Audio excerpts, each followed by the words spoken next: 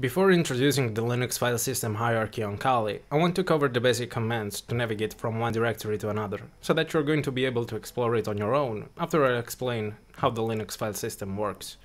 Whenever we start the terminal, or the GNOME terminal in particular if we installed Kali with its default desktop environment, our working directory will be the root home folder. We print the working directory with pwd. The tilde character in Linux is an alias, another name for the home directory. We change directories with cd, we get to the home directory with cd tilde, which is /root in this case. All normal users without root privileges will be located in the -home directory. We use the ls list storage command to list the files contained in a directory. We can also use dir, like in the Windows command prompt, but it's kind of limited, so we'll always use ls instead.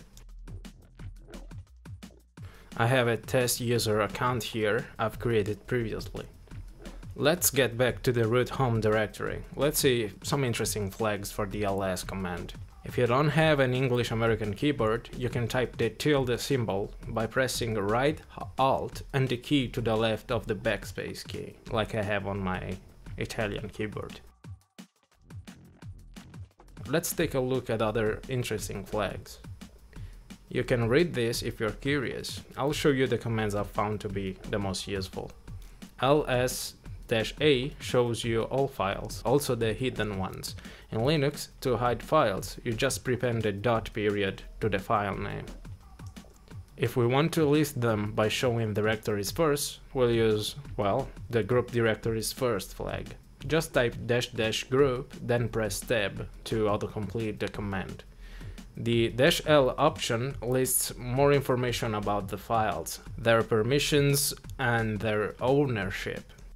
Now that we're at it, the -h option shows human readable file sizes in bytes. To list subdirectories recursively, we can use the -R flag. This is going to be messy.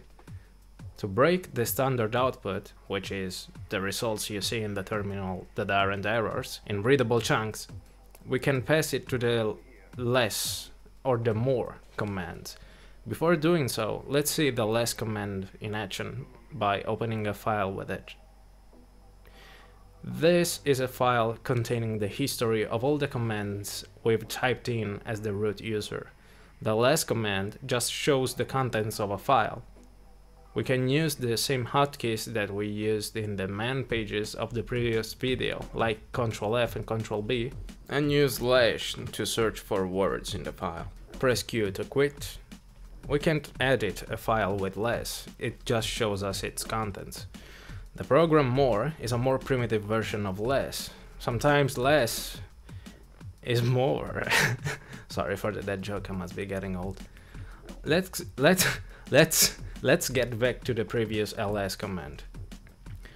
By using the pipe character, we can redirect the output of the ls command to less, so that we'll be able to read it without having to scroll up. Press Ctrl+F to scroll down quickly.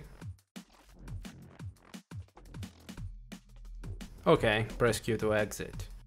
And that's everything for this video. In the next one, we'll take a look at the Linux, and thus the Kali Linux, file system.